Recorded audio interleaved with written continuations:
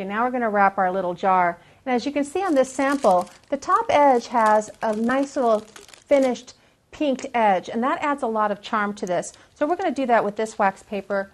I folded over my wax paper, but I haven't greased it. I'm just matching these edges so that I can give it a quick pink.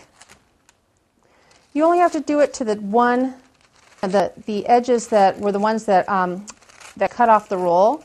You don't have to do it on all sides because the other sides are going to be hidden when we wrap the jar. You'll see what I mean.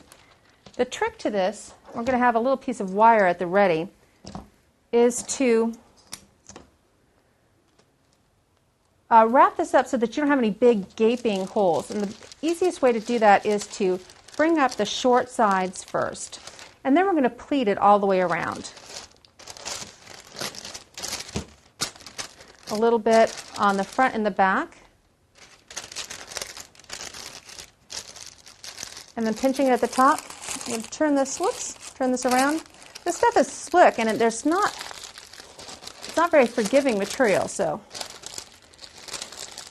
you can't just gather it all up in a wad. You have to actually pleat it so that it folds nicely. That's so nice. Perfect. Nice and neat. And now we'll take a piece of wire. You can't use tape or staples or glue on wax paper. The slick surface just doesn't allow you to do that. And you know, a little bit of ribbon can actually, if you tie ribbon in it, sometimes the ribbon can tear the wax paper. You can experiment with it. My friend Susan sometimes uses a little bit of a rubber band when she's wrapping something with this technique, and then ties the ribbon over the rubber band. With wax paper, I'm thinking wire is the best way to go. Oh, darling. Next, we're going to add some ribbon and make those darling little strawberries.